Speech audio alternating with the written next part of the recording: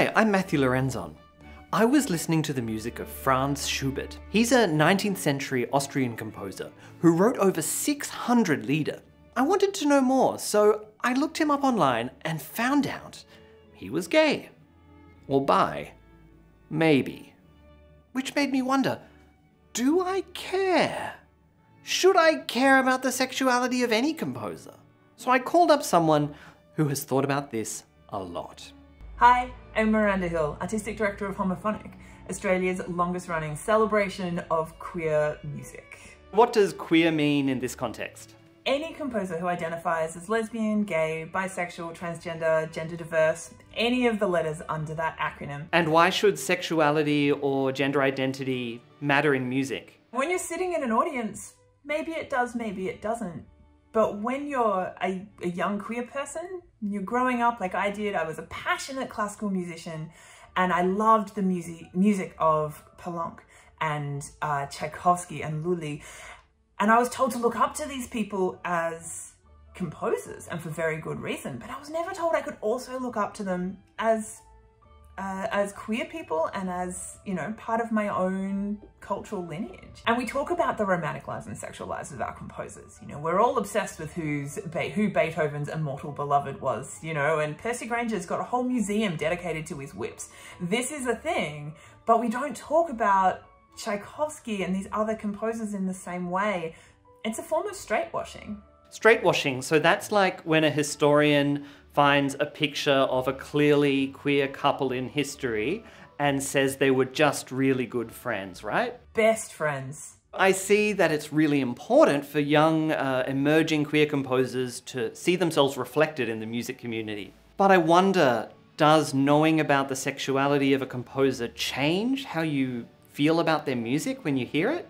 Or why don't you go do some reading, do some listening, find yourself a new favourite queer composer and find out. Okay, I'll do just that. Can I check in with you again when I'm finished? Oh, please do. I couldn't stop thinking about Schubert. Was he? Wasn't he? Does it matter? So I decided to talk to some people who've been performing and recording Schubert's music for years. David Greco and Erin Helyard, thank you for joining me. I read there's a bit of disagreement around Schubert's sexuality. Can you tell me once and for all, was Schubert gay? I'm not sure we're going to be able to illuminate you on that topic, as not a lot is known about his sexual relationships, except that he got syphilis from one. Okay, so when I'm listening to Schubert's music, I can just put any thought of his sexuality towards men or women out of my mind. It's irrelevant. Not sure if I'd say it's irrelevant. The interesting thing about Schubert is in the 1810s, he came in contact with a whole bunch of older men. They came from wealthier backgrounds. They were all intellectuals, artists, painters, theatre folk. And we know that he had very intimate relationships with them. We're not sure if they're sexual, but there's a lot of evidence in the letters that he wrote to them that there's sort of codes that suggest perhaps a homosexual relationship. Okay, so these were romantic relationships. Yeah, in one sense they were, because it was the Romantic period. People talked in heightened language to each other, and these letters certainly come across as full of emotion and love. They lived together as well, and in fact Schubert shared a room with Meyerhofer, as he did with Spaun and others. In fact, we have a description of the conditions in which Schubert found himself with one of his friends, and they write and say, we have 2 beds in one single room and a forte piano. It's very cozy. So they were literally roommates? They were. Does this mean there are actually people out there who believe that in this artistic circle there was no homosexuality just because there are no graphic descriptions of sex? That's right. We have really clear images of a lot of composers. Mozart was really horny all the time. We have that in his letters. We know Bach had sex a lot because he had lots of children. And there's Beethoven and his immortal beloved. But Schubert, we don't really have a clear picture of Schubert. He's somewhat sanitized. And in the early 20th century, he was this sort of chocolate box Schubert, evocative of this nostalgic Vienna of the 19th century. That's a direct consequence of this group of friends, because when Schubert died, they all closed ranks. And they were desperate to protect Schubert's reputation. One of these guys was a slightly older fellow by the name of Meyerhofer, who was a poet. And Schubert set many of his poems to music, and they also had a really close friendship. They boarded together in an apartment, and it's rumoured that they might have had a relationship, a romantic relationship. Do we know if this is true? No, we don't. But this song that we would like to sing for you is called Nachtviolen. And Meyerhofer wrote this poem about purple violets. Now, is this song just about purple violets, or is it a song about sacred union? Is it a song about deep mutual respect and admiration? And does knowing anything a little bit more about Schubert's sexuality influence the meaning of this song? That's up to you.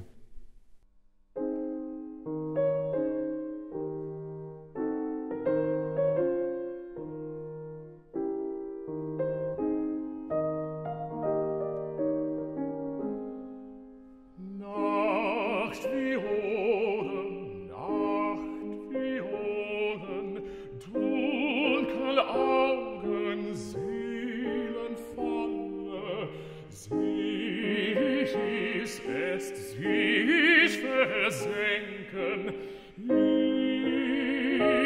dem samtnen Blau, in dem samtnen Blau.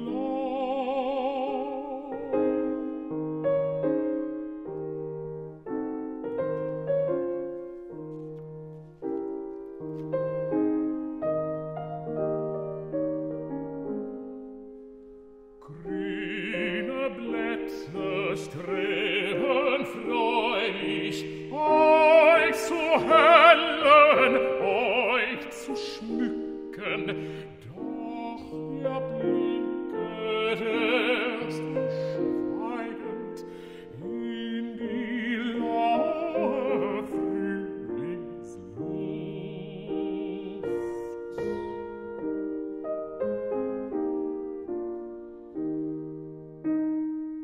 Mit erhabenen Wehmutstrahlen trafet ihr mein treues Herz, und nun blüht in stummen Nächten fort die heilige Verbindung.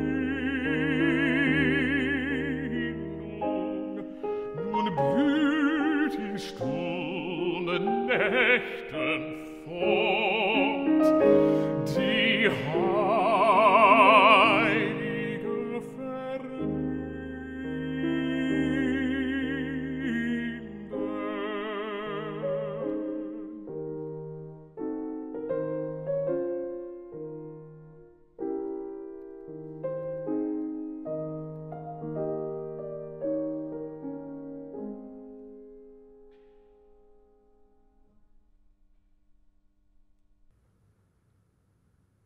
Yeah, I'm going for spiritual union with a moody poet over the purple flowers. We can't ask Schubert how he would like us to hear his music, so I asked a living queer composer point blank how they would like listeners to engage with their sexuality. Hello, I'm Deborah Cheetham. I'm Artistic Director of Short Black Opera. And a couple of years ago, when I was looking at updating my bio for the, I don't know how many times I've had to do it, I thought I wanted to get more succinct. So here it is. I'm Yorta Yorta by birth. That's my heritage. I'm stolen generation by government policy. I'm a soprano by a whole lot of hard work and I would say diligence over many years.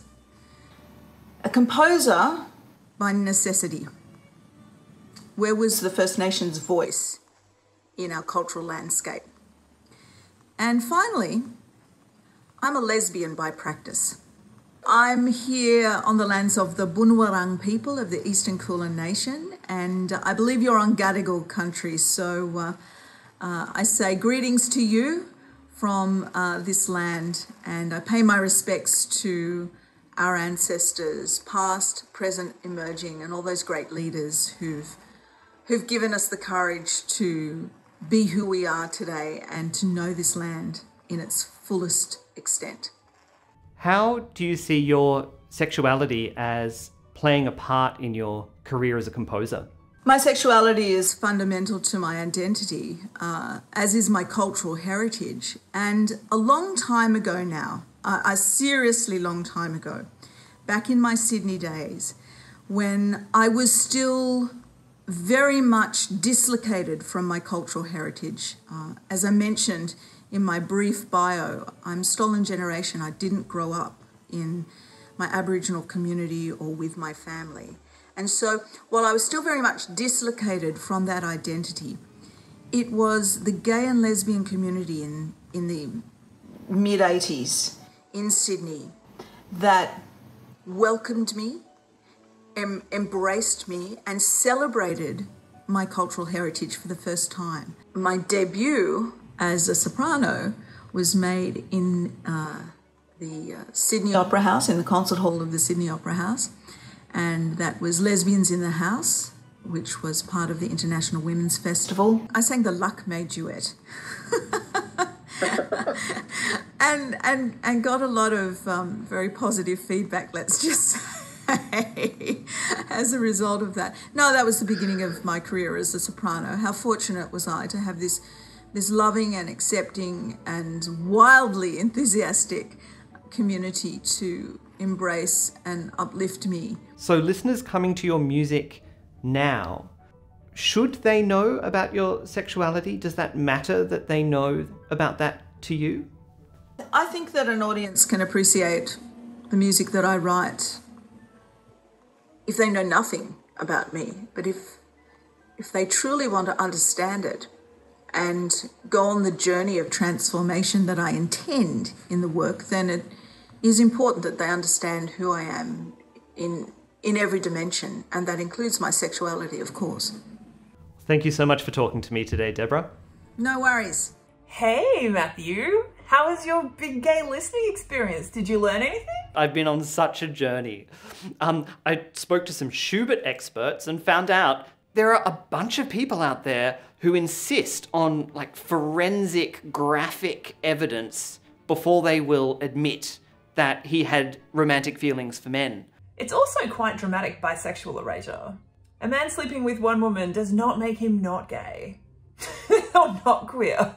And when they sang one of these songs for me, I heard it completely differently. It seemed so much more profound, knowing that those feelings were there. I mean, as a straight man, that story makes the music better. I mean, I hate to harp on with a slogan, but love is love.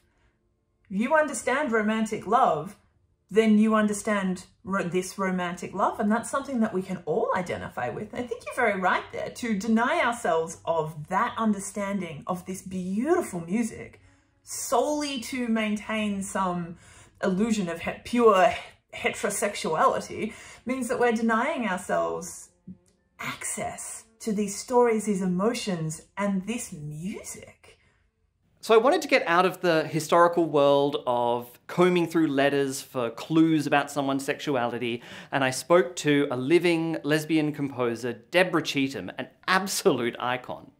What really jumped out at me in the conversation with Deborah was the importance of the queer community in fostering her early creativity, because that seems to be what also happened with Schubert and his circle. The queer community seems to play an incredibly important role in supporting and nurturing creativity amongst composers.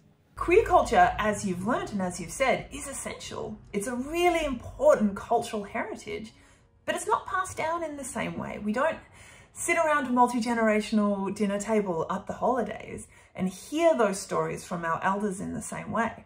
So if we want our history to be written down, we want our history to be remembered, then we have to write it down. Otherwise, kind of relying on what Hollywood deems to be interesting enough to make a movie about. And that's a very different history to the history that I've experienced, that Schubert experienced, that John Cage experienced, that Deborah and David and Erin have experienced. That's the true queer culture. And by writing it down and by celebrating ourselves as queer artists, we're creating that lineage for future generations. And no matter who you are, if you're not engaging with these stories, you're just missing out on a good thing. You know, if you want to engage on a deeper level with the music that you already love, you have to acknowledge all of the artist. Miranda, thank you so much for being part of this journey. I'm always happy to be a gay musical tour guide.